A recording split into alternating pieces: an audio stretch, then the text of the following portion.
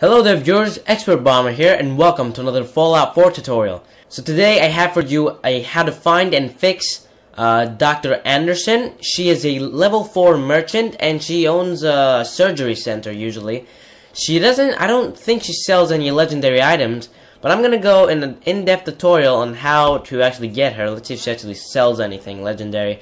I don't recall of that. Yeah, she doesn't sell anything legendary, but it's just cool to actually have a real doctor in your settlement instead of just, you know, freaking this settler, which looks like a freaking drifter. But anyway, so the way to get her, she's a random encounter, and we've all heard that before.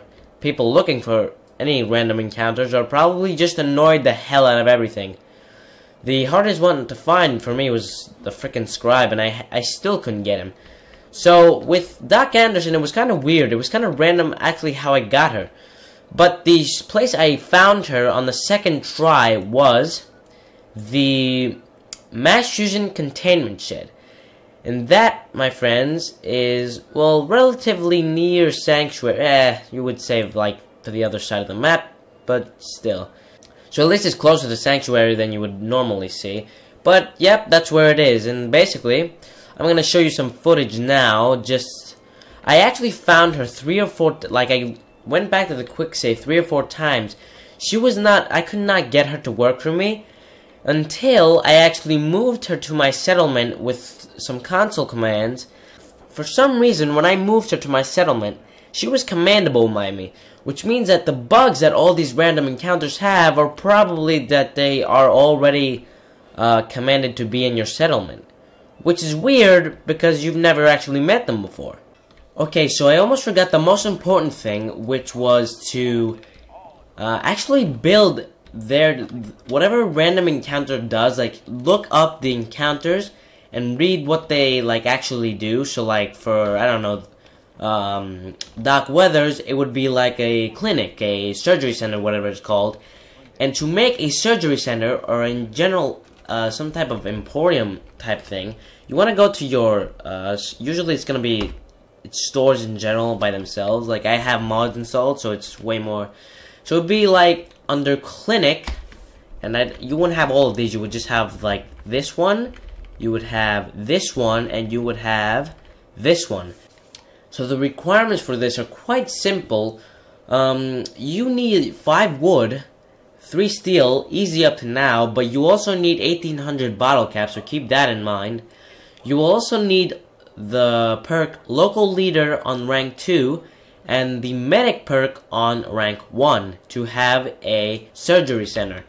And that, for some reason, when I made the surgery center and got her, and I talked to her again, she was actually just willing to work for me for some reason. And I just asked her. But also have a decent amount of charisma, because you also need, I think, a good amount of settlers, like 10-20 settlers or something for her to actually work for you. But I would keep it to like at least 20 just to be safe, or 19 or something like that. But I don't actually think it has to do with the settlers, just because I found Larry when I was like at 28-29 settlers and he needed 30. Alright, so the actual commands that you use, these commands are basically if you cannot find her. So like the how to find her, I told you. You just go to the mass fusion, where was that? The mass fusion containment shed. If you find her and actually are able to get her to work for you, then you're fine. But the point is, there's a chance of her not showing up if you get her to go there. So if you do not get her to show up, you are going to want to write prid 00190047. I'm gonna have all of these on the screen right now. Then you're gonna want to do disable, enable, and move to player. Those are gonna be all your commands. And in case you don't know how to open the console, sometimes it's on default, but otherwise you have to go through the settings to actually use it. It's this weird squiggly thing. I don't know this thing. I don't know what to call it. But otherwise, now there's another chance, which with Smiling Larry mostly. I don't know if it's with her too. But Smiling Larry would not be I could not command him to do anything, so he was not commandable. He would just stay up there and do crops wherever I had crops.